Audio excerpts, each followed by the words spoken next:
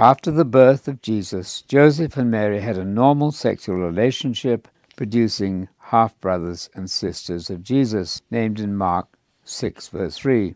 The Roman Catholic notion that Mary never had a sexual relationship with Joseph, the doctrine that she was perpetually a virgin, is completely false. Equally false is the idea that Mary was sinless, called the doctrine of the Immaculate Conception, not to be confused with the doctrine of the virginal birth, and that she was assumed to heaven bodily at death is equally false. Mary is currently dead, sleeping the sleep of death, so called in Psalm 13, verse 3, Ecclesiastes 9, verse 5 and 10, and John 11, verse 11 and 14. Mary will be raised to life in the future resurrection. So Mary was turned into a pagan goddess, along with the so-called saints, who are in fact now dead, awaiting the resurrection. Praying to the dead is strictly forbidden in the Bible, as it encourages contact with the demonic world.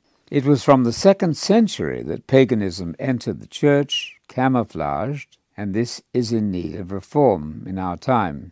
Justin Martyr, a church father of the 2nd century, was deceived to the point of thinking that the Holy Spirit, which overshadowed Mary, was actually a pre-existing son, effecting his own conception. For that, please read Fitzmyer in the Anchor Bible on Luke 1, verse 35.